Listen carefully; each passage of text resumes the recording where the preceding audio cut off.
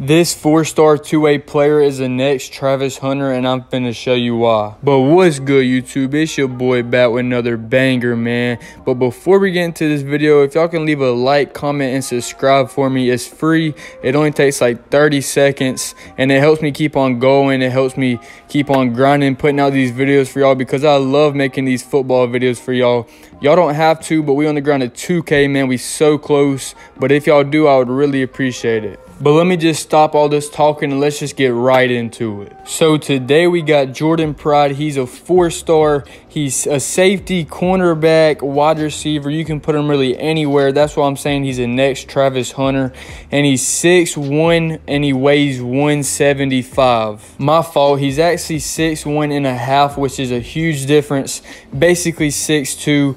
Plus he's class of 2024. And I'm going to be playing his highlights in the background of this video while I'm talking about all this, so just watch it while I'm talking about it. Now, he did go to IMG his first couple games of this season. That's why you might see some highlights of him in the IMG like uniform, but he decided to go back to his hometown, Blountstown, and that's who he's playing for right now. Which the team that he plays for is 6-4, but ever since he went back to that team, they've been 2-1. Which, don't get me wrong, 6-4 is still a really good record. Now, here's the last 3 games he played at Blountstown. They played Baker, which is a 6-3 team. They beat them 35-0. They played Walton. They lost 19-28, but they're a 7-2 team. And y'all saw they beat Port St. Joe 42-14, which St. Joe is 7-2 also. Which the St. Joe game was a SSAC conference championship game, and they absolutely shut them down. Which that game was so hyped. There was so much trash talking involved in that game. But the crazy thing is, it's only an hour away from where I live. Plus, I used to play with Jordan Pride when I was in like 9th grade. He used to go to my school, and then he left, and then I saw him in like 10th grade, and this man like absolutely like grew like maybe 1.5 feet. But he's not only a football player, he actually plays baseball, basketball, and competes in track field events as well. Now on 247 Sports, he is a 4-star like I said, but he is a number 8 safety. Plus, he's the number 20 safety in the whole state of Florida. And don't forget, he's class of 2024. So if I'm not mistaken, he is a sophomore or a junior right now. And this man is super athletic. I mean, I couldn't find his 40 time, but these are verified results off 247 Sports. So his high jump, he jumps a 6'2", and then for his 100 meters he runs 11.02, which if I did have to guess his 40 time, is probably around a 4.3, which he already has 15 huge college offers. I mean, let me just go over them with you. He has FSU, which he's committed, and he committed 7/3/2021.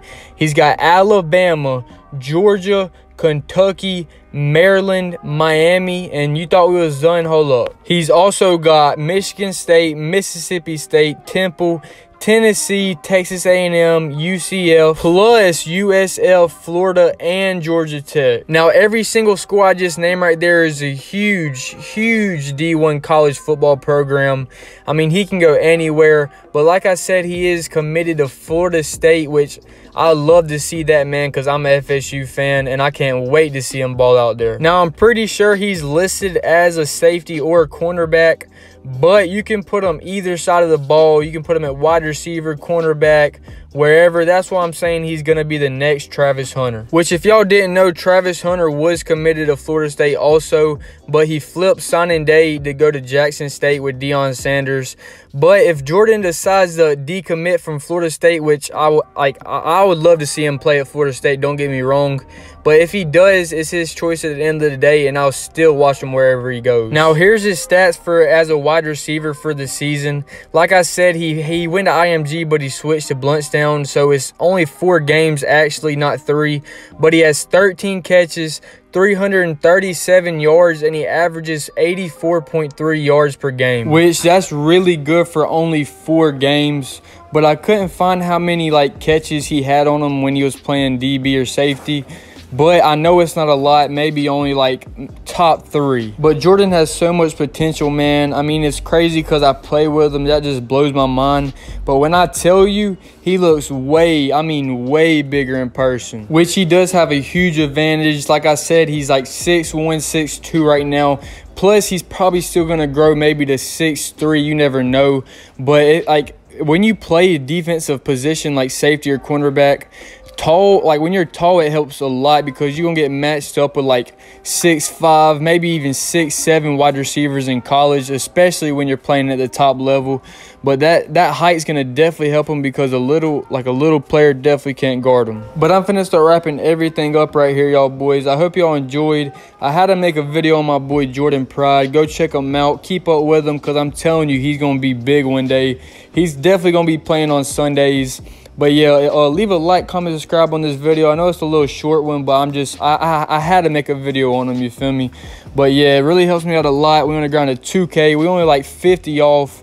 So I'm trying to get that maybe by next week.